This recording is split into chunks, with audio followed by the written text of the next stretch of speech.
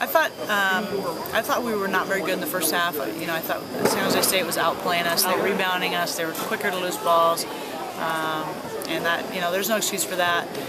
With, you know, who our team is and how we play, that's just not who we are. So I thought we did a great job in the second half. We out-rebounded them 32-12 in the second half.